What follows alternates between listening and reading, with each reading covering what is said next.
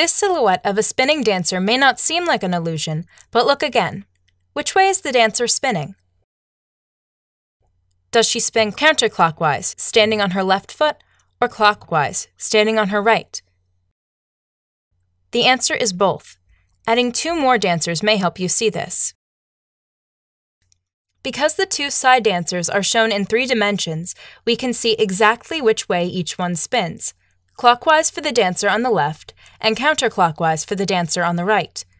But for the middle dancer, which is just a silhouette, we are given no clues about which way she spins. Your brain, in an attempt to make sense of it all, guesses which direction she might be spinning. By glancing at either the right or the left dancer, it is easy to see how the middle dancer can spin both ways, but let's remove the side dancers once more. Once you see the dancer spinning in one direction, it is hard to see her spinning in the other. This occurs because once your brain selects a specific direction, it can often be hard for it to change its mind.